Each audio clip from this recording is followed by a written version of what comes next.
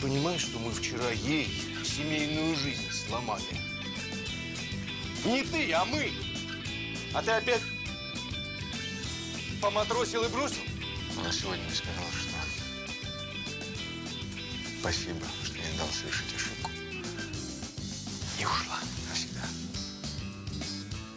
Может быть, ты мне объяснишь, что происходит? Скажите спасибо, что мы еще о Веспойнте говорим, а не о краповых беретах. Они там 25 жарят. И не просто так, а на выживание. Ну его нафиг, этот Веспойнт гребаный, а? Вот все, что мне нужно, какой-нибудь гарнизончик в Костроме. Да, ага. Гарнизон в Самаре. Ну а тебя-то что в повара потянул? Блин, Макар, ты бы видел глаза девчонок из нашего класса, когда он торт выкатил. Ну вот реально уважуха, мужик умеет готовить, это здорово. И это что такое? А ну дай сюда.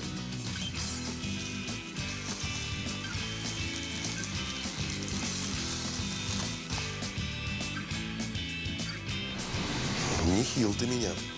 Стукачи-то записал. Дурак ты, Василий Кириллович. Записывал обычно ты. Ну, видишь, как бумерангом-то к тебе вернулся. Дай пройду.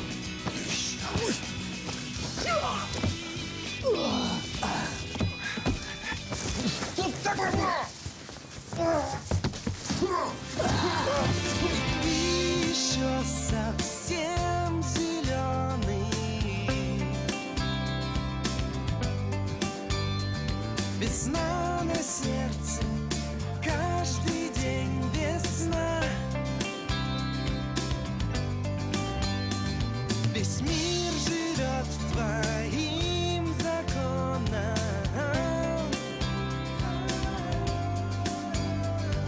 На перегонки с ветром впереди любовь где-то там. Потому что у нас все роли главные. Видишь, мы с тобой сидим в одном ряду. Даже если у нас дороги разные, видишь, ты идешь и рядом я иду. Потому что у нас все роли главные, видишь, мы с тобой сидим в одном ряду. Даже если у нас дороги разные, видишь, ты идешь и рядом я.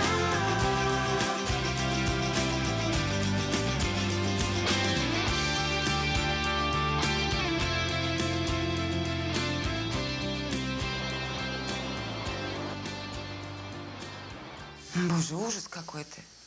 Тебя же могли убить. Ну, что вы преувеличиваете? Это так, пустяки, все хорошо. Угу. Ты еще скажи, до свадьбы заживет. Артур, не надо на меня так смотреть. Я совсем не про эту вашу историю. Просто я понять не могу. Как тебе угораздило, Валь? Ну, классика. Я хожу по улице, на встречу группу молодых гопников. Попросили закурить. Ну, а дальше понеслась.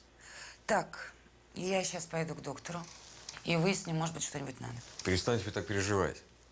Я был у врача, обо всем договорился, все есть. Угу. Осталось только научиться врать. Артур, я на минуту. Девушка, вы не подскажете, где кабинет лечащего врача? В конце коридора. Спасибо. Я прошу прощения, вы бы не могли нас ненадолго оставить? Хорошо.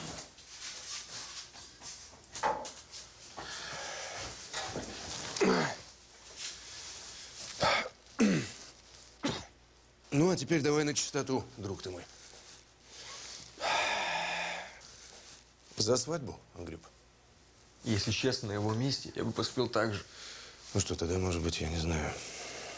Ну, может, Алине как-то сказать. Ну, я имею в виду не о драке, а о том, что ты в больницу попал. Вот Алине не надо. Потому что если ей скажешь, мне придется ей врать. А этого я не хочу.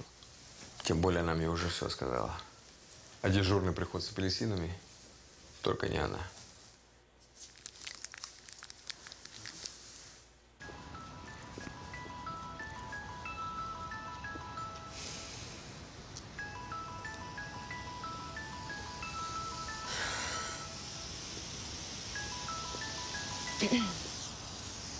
Да.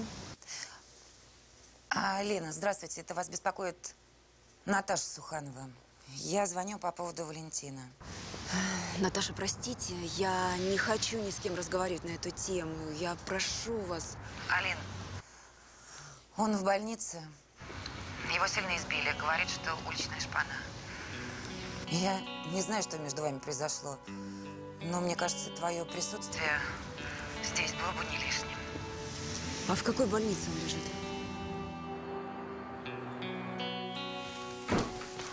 Колян, мне это. Вот второй вариант по Сухановой от всех надо сделать. Варгин, ну так делай.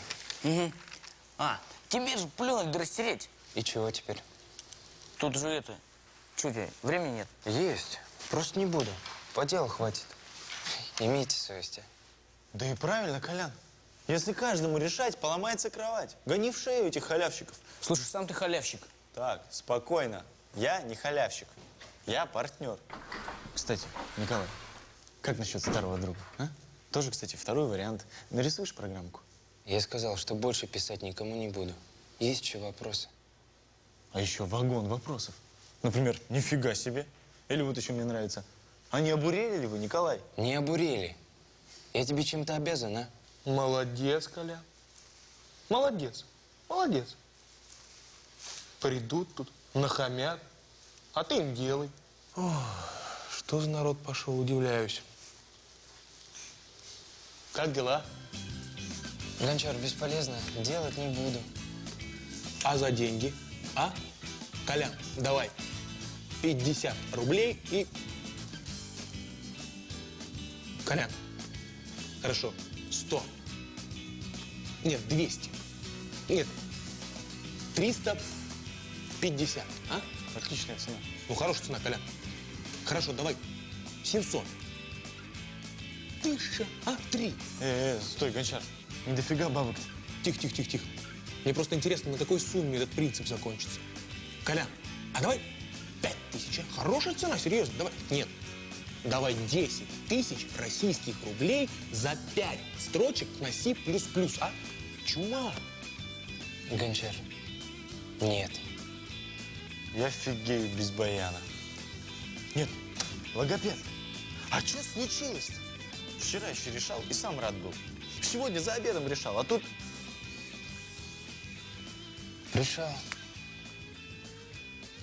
А теперь не буду. Плохо.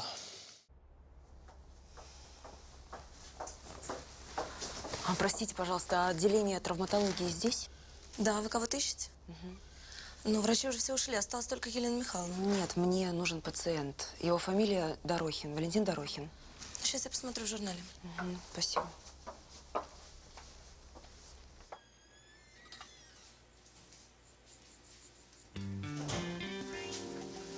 Простите, я не поняла, а в чем дело? 2 секунды буквально. Больной, что вам здесь нужно? Выйдите, пройдите в свою палату, работать не мешайте. Да я к вам на процедуры. На какие? Ну вот.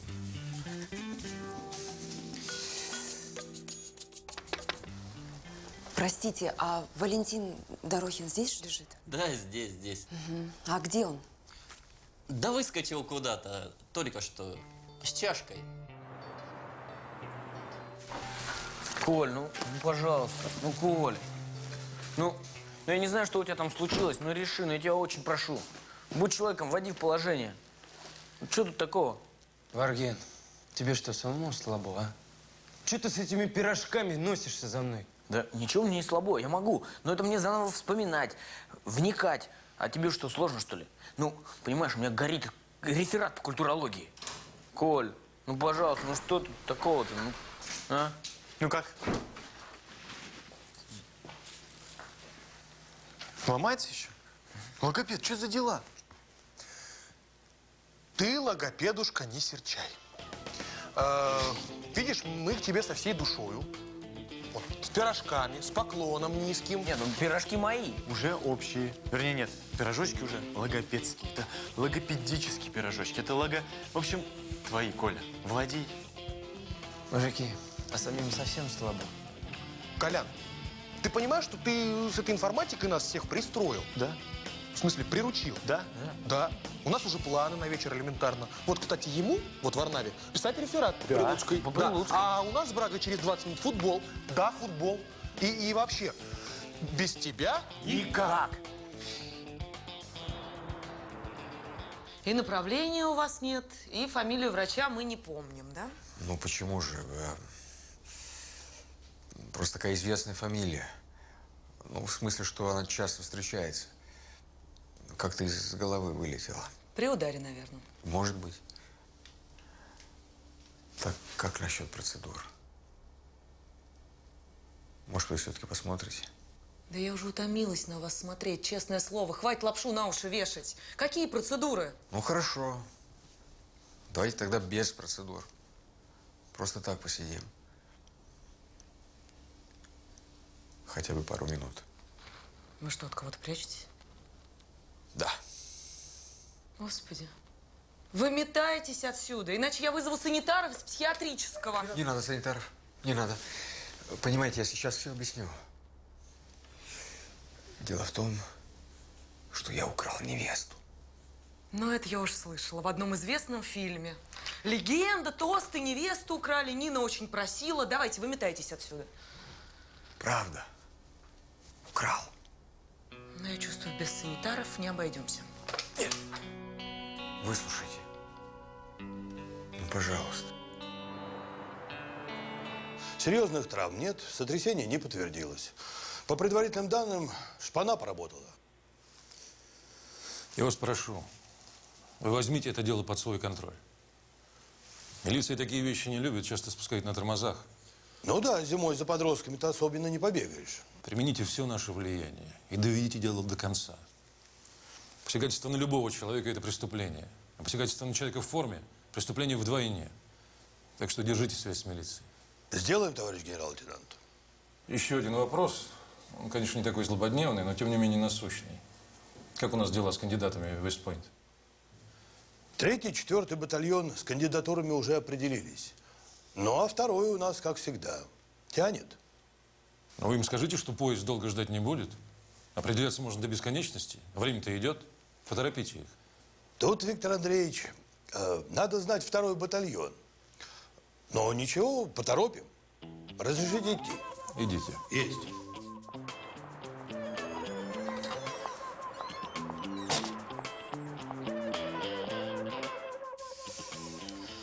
Ты где ходишь? Тебя тут обыскались уже все. Да, я в курсе. Девушка приходила. Красивая. Но уже ушла. Да. Ты снова прячешься. Ты снова врешь. Значит, ничего не поменялось. Если бы вы знали, Марина Станиславовна, почему я прячусь, вы бы по-другому себя вели.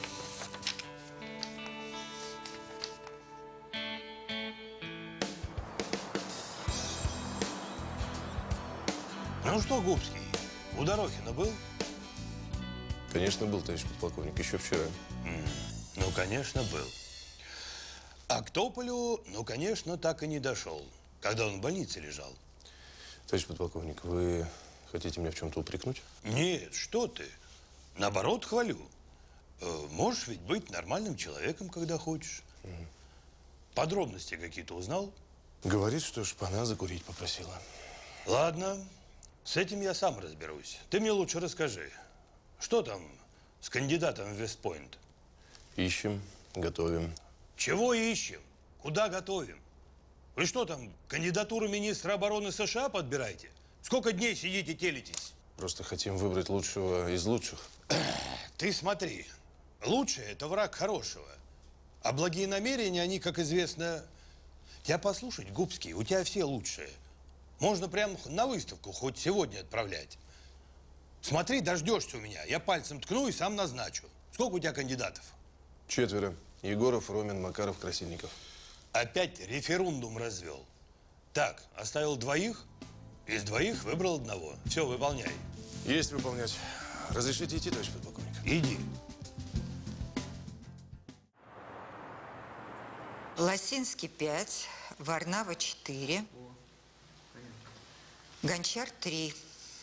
И то с натяжкой. Могли бы лучше. А кто ж спорит, Алла Евгеньевна, да? Я бы мог, я такой, но надо же и товарищей выручать. Во. Я не поняла. А чего?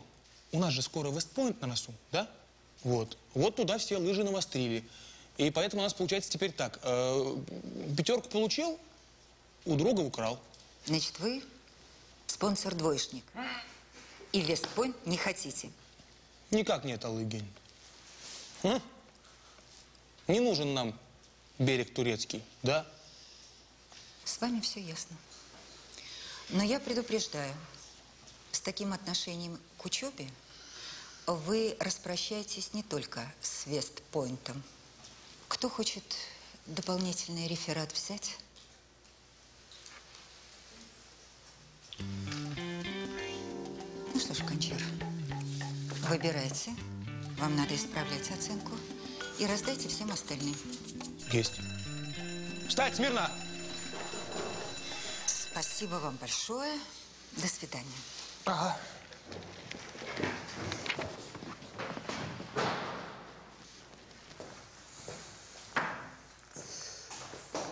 Алла Евгеньевна, у меня к вам небольшая просьба. Мне нужно помочь с английским. С английским? Да. Но это же не мой профиль. Но, кажется, у вас есть знакомые. Мне нужно позаниматься разговорным английским у сильного преподавателя.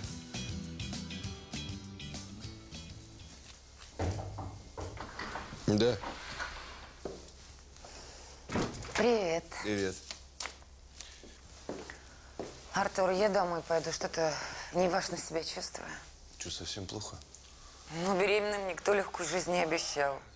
Слушай, ну подожди, Наташка, ну давай я такси вызову. Да не надо, я хочу прогуляться. А ты чего в бумагах зарылся? Кого-то выгоняют? Да выгоняют. В Америку сижу, тут голову ломаю, кого бы в этот проклятый Вестпойнт послать, а? Ой, опять этот Вестпойнт. Слушай, вот кого бы ты послал, а? Красильникова или Макарова? Ну, погоди, надо подумать. Я бы отправила Макарова. А почему Макарова? Ну, в нем есть такой дух авантюризма. И что же, этот дух американской армии передать? Зачем передавать? Они же туда на время едут. И потом, вообще, при чем здесь Света? Ты спросил, почему Макаров? Я тебе отвечаю. Ну хорошо, а если вспомнить все с самого начала, то тогда, между прочим, именно Красильников, а не Макаров, с самого детства мечтал о военной карьере. Да, и в отличие от Макарова, Красильников провел детство в школе, а не в Суворовском, как Макаров.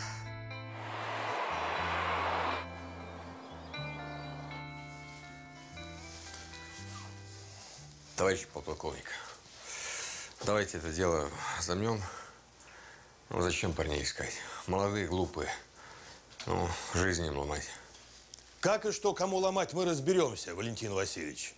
Может быть, вам, конечно, и все равно, это ваше дело. А мне и командованию нет. Затронута честь мундира. Поэтому виновные должны быть наказаны. Я правильно говорю, товарищ лейтенант? Постараемся, товарищ подполковник. Ну вот и хорошо. Так, вы тут разберитесь, а я с заведующим отделением поговорю. Да. Вот что, майор, я тут уже всю местную шпану прижал. Но пока молчат сукины дети, из тех фото, которые я тебе показывал, никого не вспомнил? Нет. Точно? Точно. А сколько их было? 20 человек. Напрягись, вспомни и опиши мне этих отморозков.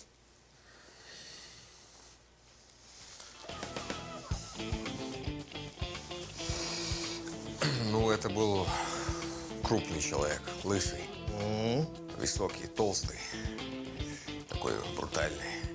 И, в общем, у него была татуировка огромная на левой руке, от плеча до локтя, вот такая. От плеча? Он что, зимой в майке ходил? Ну, почему в майке? Ну, это я ему куртку порвал. Ага. Ладно, давай дальше.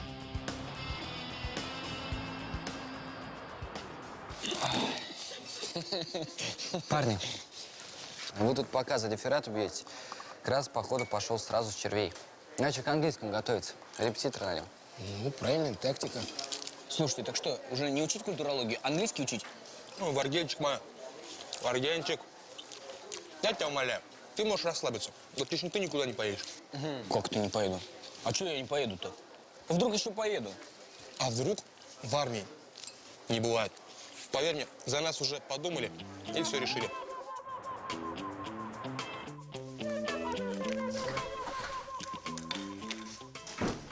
Крас, что, на обед не пришел? Да аппетита нет. Послушай, Ага. ты на английский подсел? Да так, повторяю. Ну что, так хочешь поехать?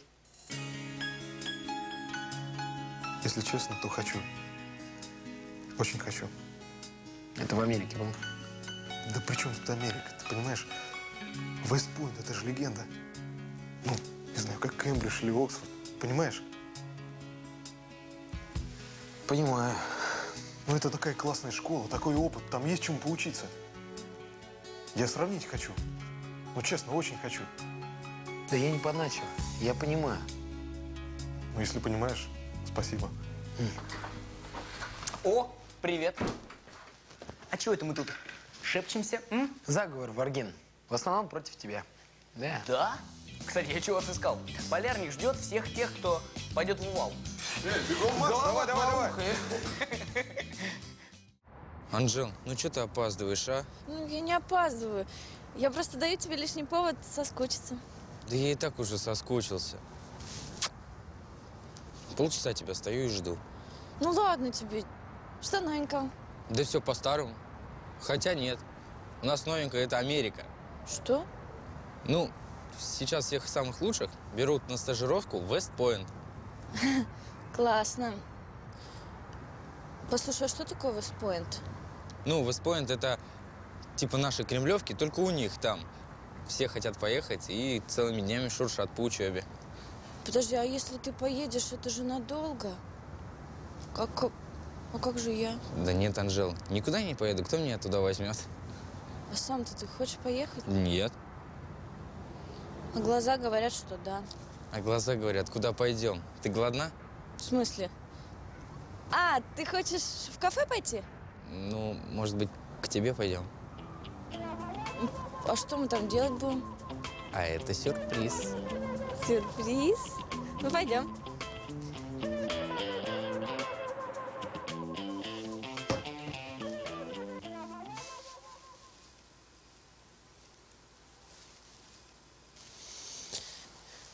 Пыль и тоска.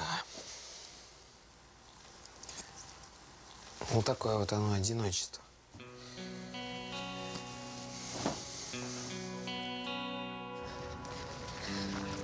Степ, ну чего ты, пошли. Ты же меня это удивлять собрался. Анжел, не сомневайся, все будет в лучшем виде. Да я не сомневаюсь, пойдем. Анжел, слушай, мне кое-что купить надо, ты иди. А, так давай быстренько вместе сходим. Ну, я не могу, я тебя стесняться буду. Давай, ты иди. Степ, да чего ты? Анжела, иди, пожалуйста, я скоро прибегу. Выдумщик.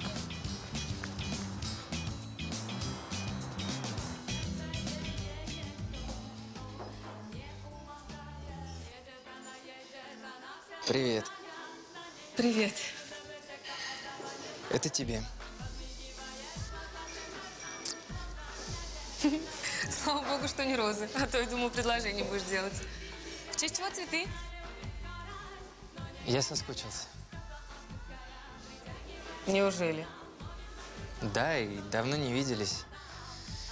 И спасибо тебе хотел сказать. За что благодарим? Ну, за твою схему на подсаживание. Знаешь, она работает. Так, ну-ка поподробнее. В общем, стал я заниматься информатикой. Покопаться решил. Ну и получается. Это потому, что мне раньше программист нравился? Да нет, просто тяга. А почему раньше? Сейчас он тебе не нравится? Неважно. Ты не отвлекайся, не отвлекайся. В общем, посидел пару дней, попыхтел. И оказалось, не все так сложно, как казалось. Молодец. Ну? И решил твою схему на практике применить. подсадить на себя, стать незаменимым. Ах ты коварный негодяй. Предложил пацанам, они повелись. И? Интересно.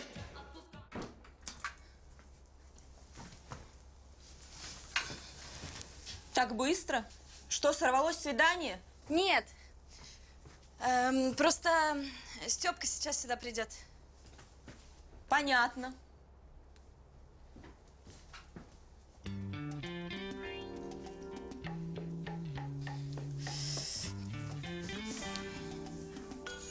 Лен, а ты не могла бы пойти погулять? Зачем? Надо. Что ты за надобность вдруг такая? Лен, ну ты мне подруга или нет? Не могу. У меня модуль послезавтра. Ну, Лен, ну будь человеком. Ну ладно. Ладно. Не нервничай. Анжела, долго гулять не буду. Я в 213.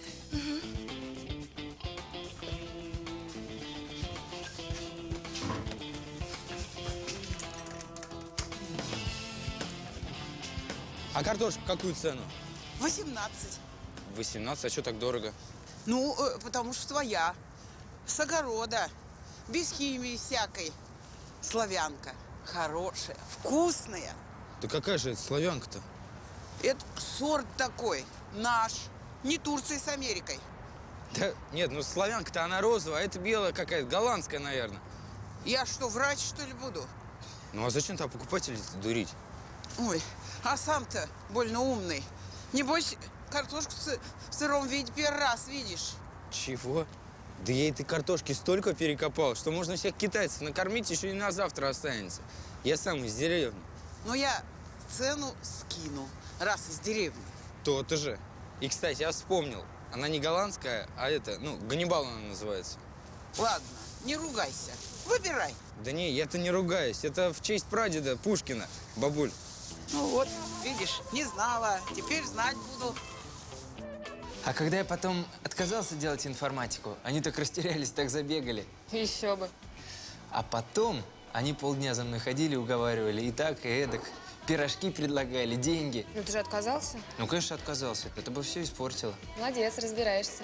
И что дальше? Ну, что дальше? Дальше согласился. Перед пацанами было неудобно. Но знаешь, самое главное, в этот момент я понял, что я могу предсказывать их поведение.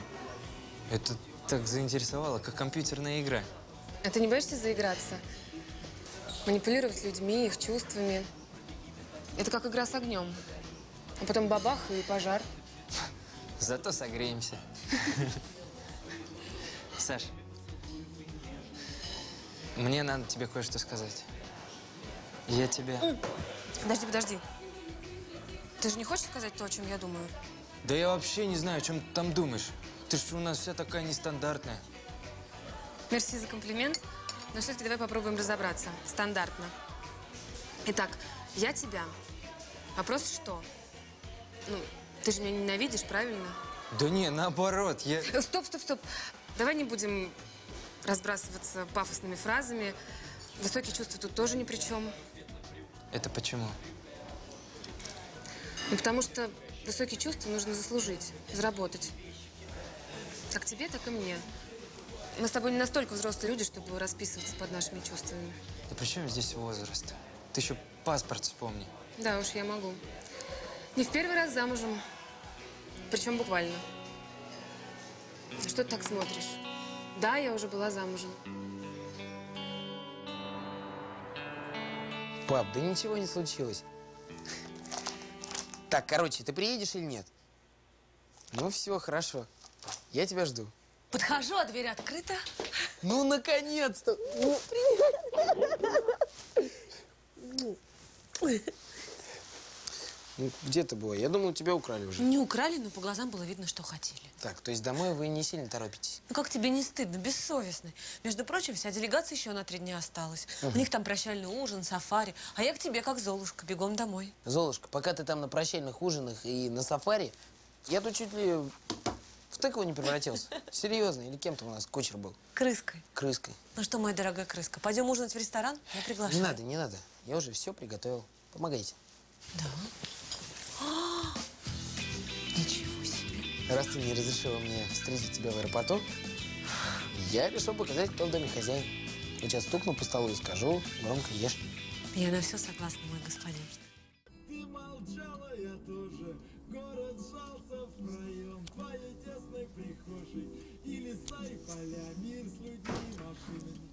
Замерла земля, словно ни души на ней. Вся записана. И снова здравствуйте. Стёп, а ты чего так долго? Ну, пока нашел, пока купил, то все. А где Ленка? А ты не бойся, Ленки не будет. Жалко. Слушай, а что тут темно-то, а? Ну, так, для романтики. Ты давай лучше большую кастрюлю найди.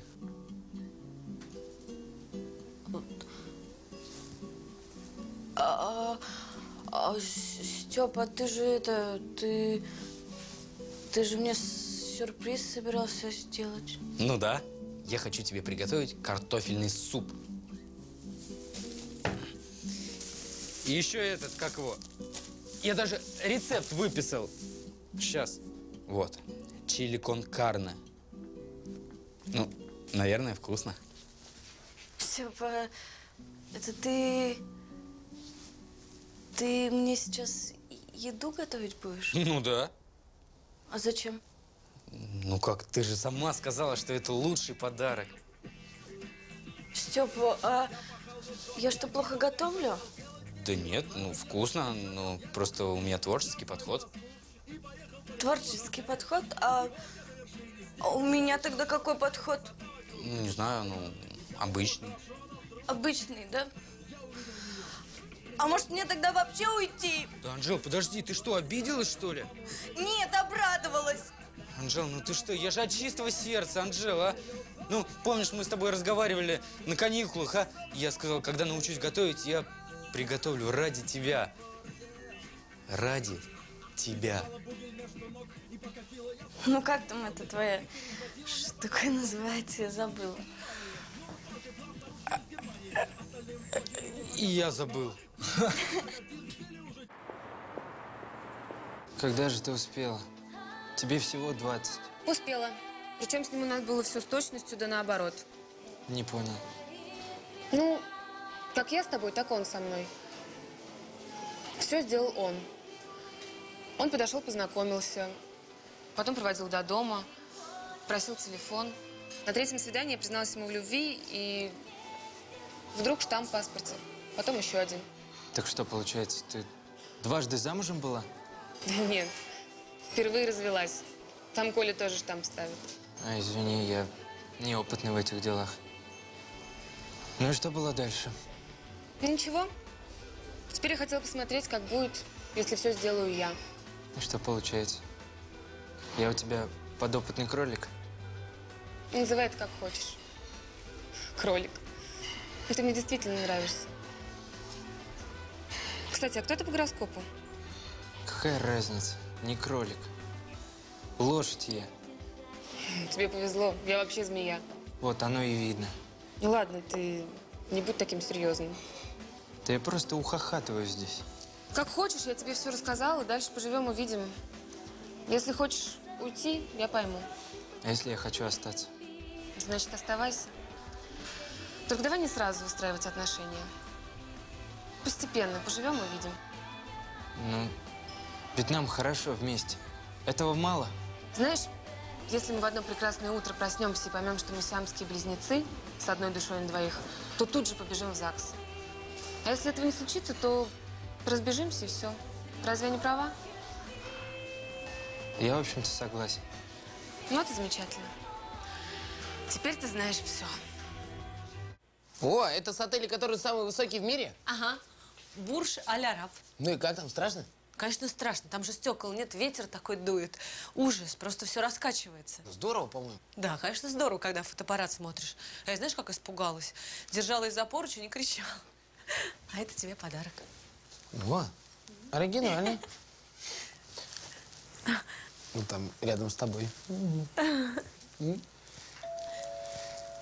А что, мы еще кого-то ждем? Да.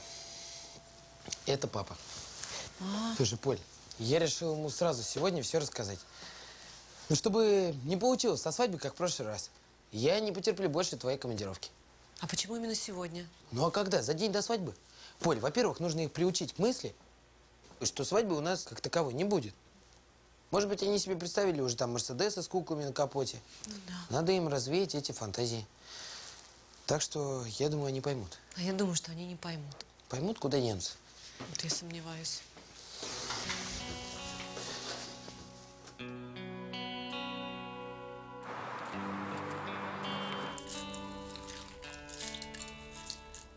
Интересно, уже размокло или нет?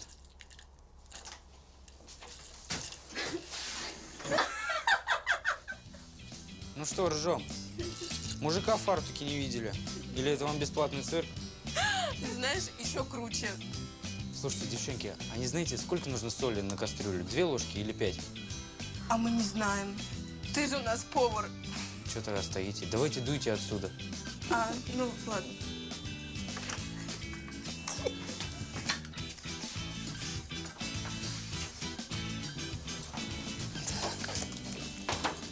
Вот, я нашла. Это достаточно острый? Ага, пойдет, давай режь. Так, тут написано 5 сантиметров полосками.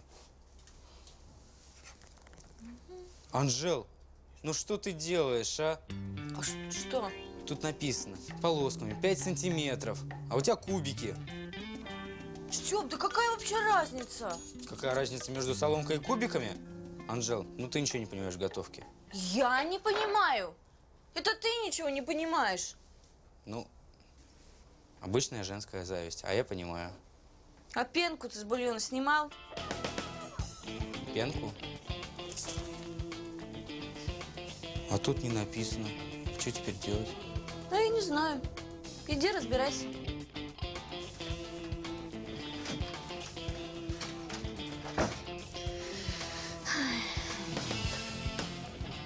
Документы они обещали подготовить к четвергу. Так, это понятно. А что по инвестиционному проекту?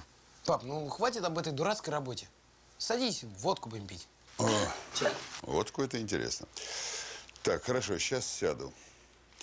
Что-то случилось? У меня? Нет, у меня ничего. А вот у вас, судя по всему, вас ждут очень серьезные перемены.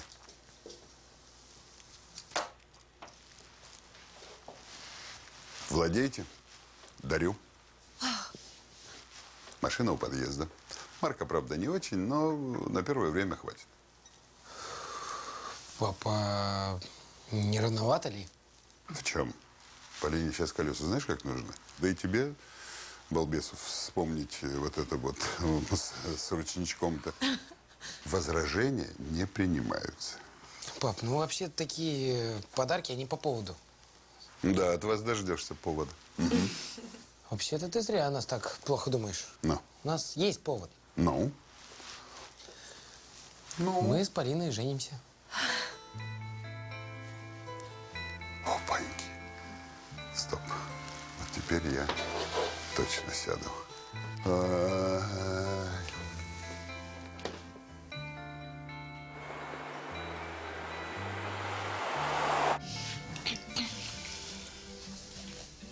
Так, ну пробуй.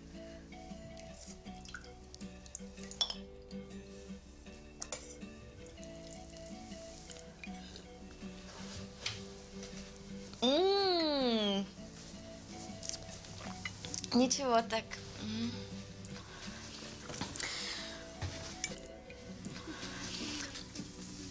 Степа, давай в следующий раз я буду готовить. Ну, только тогда, когда меня нет. Ну, давай хотя бы через раз. Ну, я посмотрю на твое поведение. И тебе приятного аппетита, Степан Николаевич. Угу.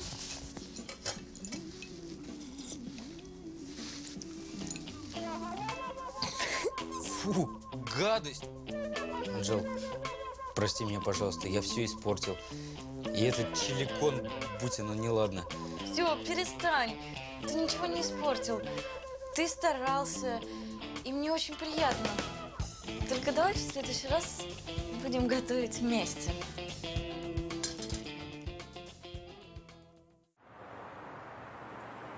Так, сейчас определимся с числом. Эта неделя не могу. Эта неделя не могу. И эта неделя не могу. Так, в этом месяце мы пролетаем. Сейчас смотрим следующий месяц.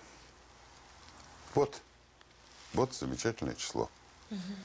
Так, все, секунду.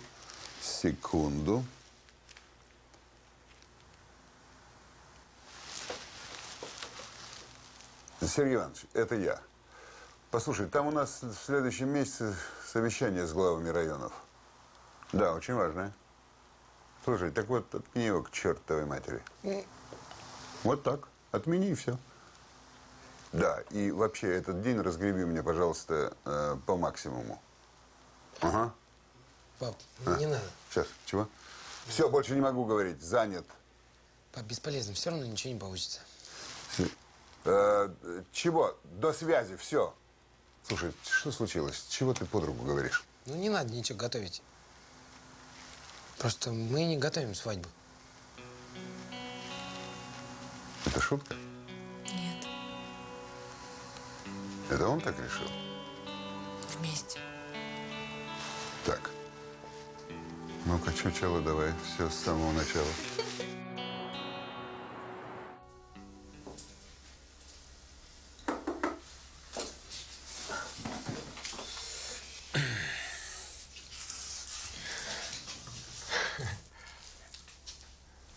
Что? Не можешь решить, как убежать? Да нет, ты что? Я же не убегаю от тебя. Наоборот. Послушай, я прошу тебя, давай без вранья. У меня совсем нет ни сил, ни желания это слушать. Прости. Я займу у тебя буквально 2 секунды. Ответь. Только с поправкой на то, о чем я тебя только что попросила.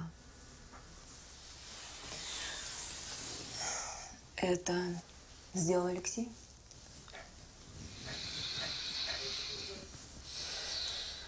Ну, ты можешь мне ответить? Впрочем, и так все понятно. Скажу только одно. Я бы на его месте сделал так же. А это меня мало интересует. До свидания. Что, ты только из этого приходила? Ну да, из-за этого тоже. Ну, спасибо, что спросила. Я в порядке. Это я вижу.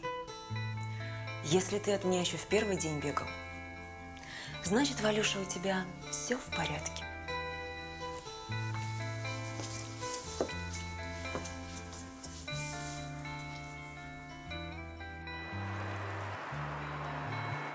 Ну что, может быть, все-таки передумаете? А? Пап, ну ты же знаешь, бесполезно. Ну, попытаться-то можно было? Ну, ничего не получилось. Да, я понимаю, что это ваша свадьба, и вы вправе решать сами, какой она будет. Но ты нас с матерью тоже пойми. Пап, ну, насколько я знаю, у вас свадьба тоже была студенческая. На трамвае в ЗАГС, представляешь? Да, на трамвае. Но вот тогда именно мы поклялись друг другу, что у наших детей все будет самое-пресамое. Понял? Понял, понял. Вот так оно и получилось. У нас все супер. Супер-супер. Но нам-то с матерью погулять хочется или нет? Ну, а погулять-то никто и не отменял. Ну, официалова не будет. Пока. А потом мы погудим так, что нас в Твери услышат. Я обещаю тебе. Но это будет чуть-чуть попозже. Молодожены. Ладно. Полин, ты понимаешь, что ты с дороги устала, но сказать родителям надо было. Да все правильно. Ну, мы наконец-то одни. Да, я тебе кое-что должен. Интересно, что? Раз. Раз. А где же 50 000? Поцелуй. 3, 4, 5.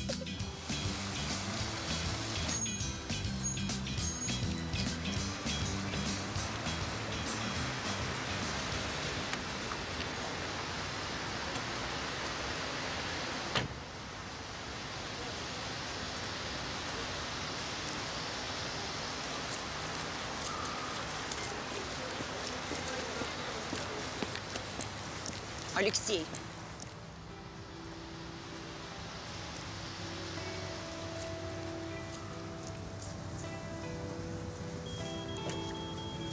Зачем ты его избил? Зачем я его ударил? И правда, зачем? С ума сойти. Это все, что тебя интересует? Ты мне больше ничего не хочешь сказать? Не сказать, не объяснить. Тебя только волнует, почему я ударил его. Да вот просто ударил, и все. Устраивает такой ответ? Прекрати. Что тебе нужно?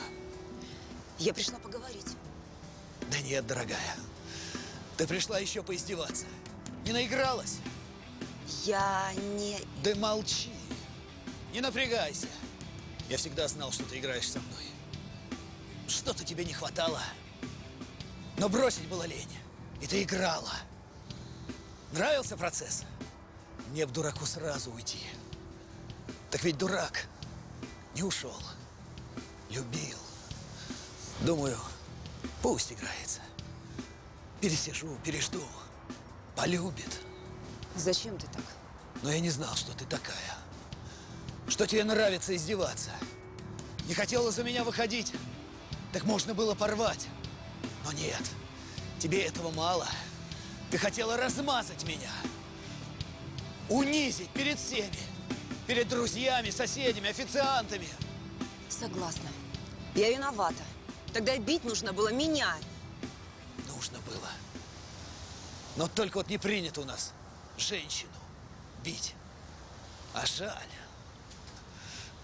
А знаешь, Леш, а я вот из-за этого не принято от тебя и ушла. Интересно. Тебя всегда беспокоило, как ты будешь выглядеть в чьих-то глазах. Что о тебе скажут друзья, соседи, официанты. Ты трус. Ты боишься всего. Ночью подбежать толпой и сбить кого-то. Вот это ты можешь. А остальное слабо. Бить нужно было меня. Но тебе же слабо.